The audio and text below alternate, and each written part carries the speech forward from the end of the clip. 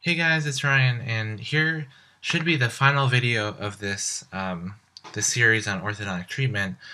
And so let's pick up where we left off and talk about complex anterior open bite. Um, so I have to admit, I had to stop the previous video early because my throat was hurting, so I had to drink some water. But anyway, so complex anterior open bite is otherwise known as like a long face skeletal discrepancy because because it appears that the face is longer because the anterior part of the bite is left open. And so I'm going to show you a diagram that should really help with that, with visualizing that. So it's typically found, whereas simple anterior open bite was found in children, this is a vertical discrepancy. We're talking mostly about adolescents and adults here. So we're beyond the thumb sucking stage. And this is a skeletal problem. And so the features of this include the posterior maxilla tipping down, downward and backward rotation of the mandible, a steep mandibular plane angle, and excessive eruption of posterior teeth. That sounds like a lot of gibberish, but it actually makes a lot of sense. So here's this cool diagram of a craniofacial complex, all 5 components. So we have the cranium, the cranial base here, the maxilla, the maxillary teeth, the mandible, and the mandibular teeth. So what happens in this skeletal discrepancy? Well, we have the posterior maxilla tipping down and the downward and backward rotation of the mandible.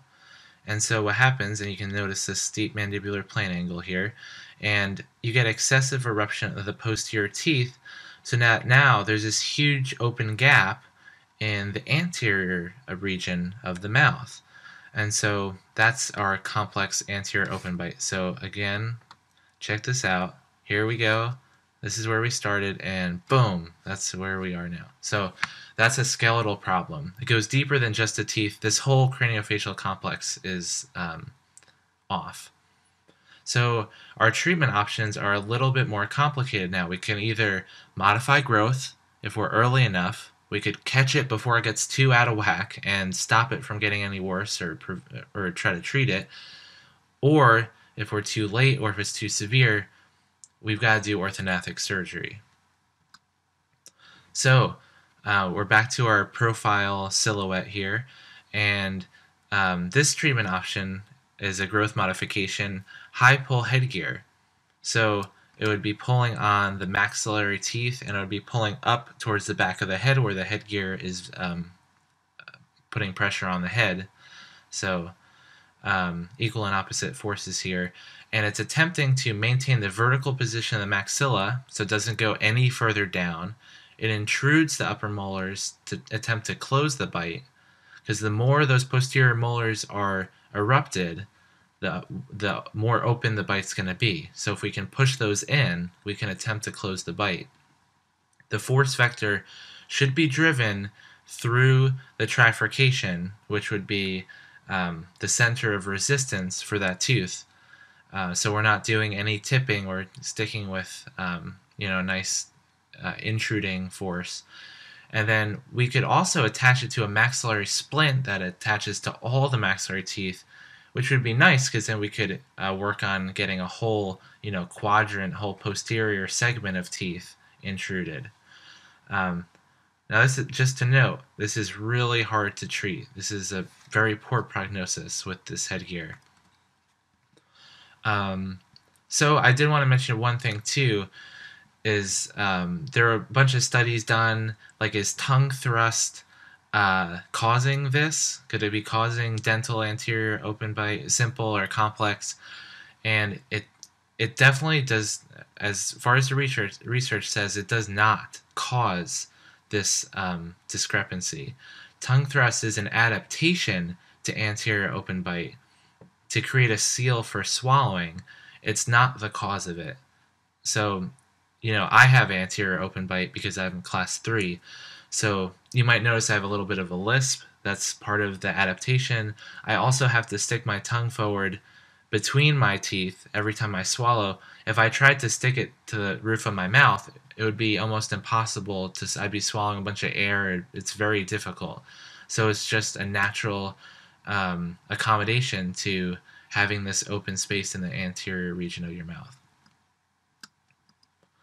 Okay, another way to treat this would be using bite blocks.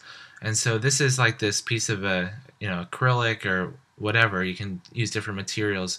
You can even just like bond some orthodontic cement to the occlusal surfaces of these posterior teeth so they stay apart. And this blocks further eruption of the posterior teeth and allows eruption of the anterior teeth to fill in that space. And it's usually built into some functional appliance, an Herbst appliance or something. Now, this doesn't really do that much because you can only erupt the teeth so much, so this isn't going to fix like a severe open bite. You need to look at surgery for that. And now you have deep bite, which is the other end of the spectrum, also dental and skeletal variations. And so this time we have over-eruption of the mandibular incisors for the dental, at least, and that's when it's like piercing into the palatal mucosa. This would be a class 2 malocclusion. We're talking dental here, so not skeletal, but this is class 2 malocclusion. And the treatment would be to intrude the anteriors, allow eruption of the posteriors, so to open the bite. Remember that eruption of the posteriors is linked to opening a bite. That's about it for that one. Now, skeletal deep bite is pretty much the exact opposite from the complex anterior open bite or skeletal anterior open bite. So this is like the exact opposite of that. So instead of long face, it's short face. And the features are completely opposite. So we have a long mandibular ramus. And here I'll show you, this is the normal. And we have long mandibular ramus, upward and forward rotation of the mandible, a low mandibular plane angle, usually a class 2 malocclusion with div 2, which is a dumping of the incisors, and a decreased eruption of posterior teeth. So get ready for this one. Here's it normal, and then boom, we get the longer mandibular ramus, upward and forward rotation of the mandible, so it's opposite this time. And so now we have shorter face in the front and longer craniofacial complex posteriorly. So now we get the opposite. We have decreased eruption of posterior teeth. So this is going to require growth modification. And so the opposite of high pull headgear would be low pull headgear. So instead of pulling up and back, we pull down and back. And so this is to extrude upper molars and to open the bite. And this is actually reasonable to treat, has a decent prognosis. And now for our bite block, we could use a deep bite functional appliance. So instead of blocking these, we would only allow the mandibular posterior to erupt. So we'd block all the anteriors and block the maxillary posteriors, and we would allow these to erupt, essentially to level an excessive curve of Spee as the face height would increase during this treatment. Alright guys, hey, if you made it all the way to the end, thanks so much for watching. Leave a like at this video if you found it helpful, and let me know in the comments if you guys want to see different topics. I love making these videos, so thanks again for watching guys. I'll see you all next time.